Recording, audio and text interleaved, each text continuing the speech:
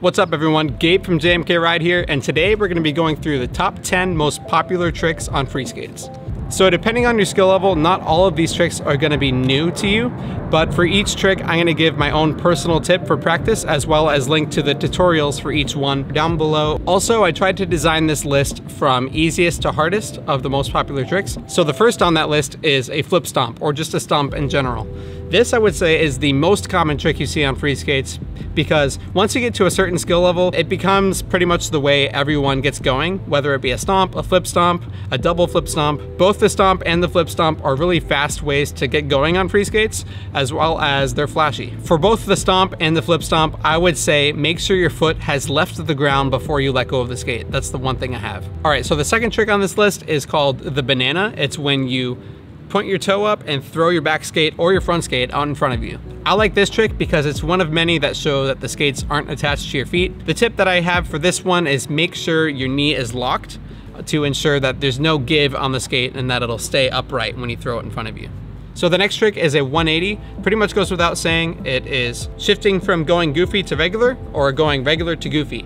And there's 4 ways to do this: front side, back side for each regular and goofy. We have a great tutorial for the 180 where Jeff Milling teaches you everything you need to know, links below. The main tip that I have is when your back foot is coming forward, make sure it's passing under you and not around you. You don't want to accidentally do a carve because that's just going to slow you down, and that's not the point of a 180. Next trick on this list, it's not really a trick, but it sort of is. It's riding switch. This one is pretty annoying to practice because it's everything you thought you knew about the free skates but flipped. Although annoying, it is super important to learn because you can do things like riding away from a 180 or just riding backwards. Super valuable to learn to ride switch. My tip for riding switch is just like when you started free skating, find that gradual hill and pay attention to what pointing your toes in and out will do to your skates, because it's going to do the opposite to what you think. You just need to break through that mental barrier, and the more you practice it, the faster you're going to be able to ride switch. Speaking of riding switch, trick number 5 is a throwback 180, which is when you throw the skate behind you, do a front side turn, and you're riding switch. So ideally you want to know how to ride switch before doing a throwback, but it's not entirely necessary. For the throwback, the biggest thing is make sure your shoulders are turned before you do anything, because then you can see the skate and just lift your foot up. Don't kick it, just rotate your shoulders and let go of the skate. The 6th trick on this list is one that I'm not so great at. It's the toe flip. The toe flip is when you hold the skate out in front of you, press down, pull back, and then let it do a flip and stomp it back down. Jeff made a great tutorial on the toe flip. I'll link it down below. The tip that I would have is grind the toe flip out while stationary and not while moving, just so you can get a feel for what the pop is.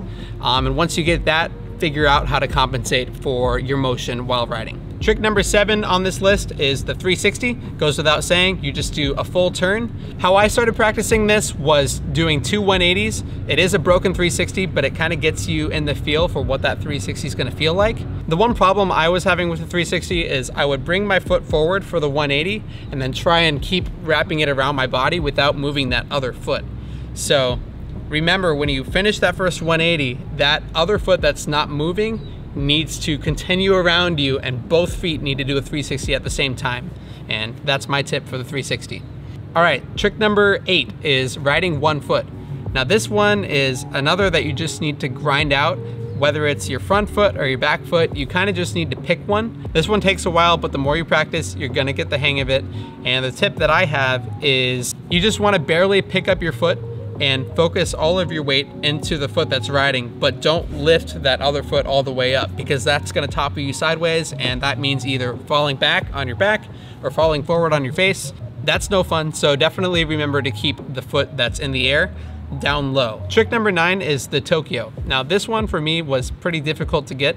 At first I thought my legs were too big to cross each other and that there was no hope for me and I could never be flexible enough for it.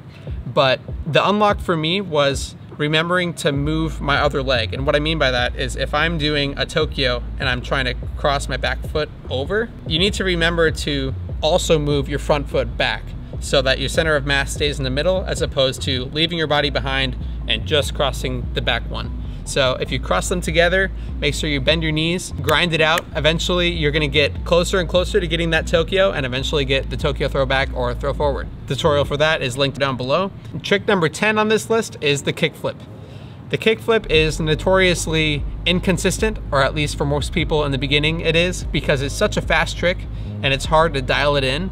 From experience, I would say this one comes with time. It took me over a year to get it remotely consistent. That might be different for you, but with the kickflip, I would say my main unlock was thinking of it as rolling the wheel that it's flipping on. So it's always flipping outward. So this blue wheel right here, I'm putting pressure, and at the same time it's pushing down, I'm rolling it outward. And when I say rolling it outward, you really have to kick hard so that the skate stays in one place, and keep your foot close to the skate the entire time.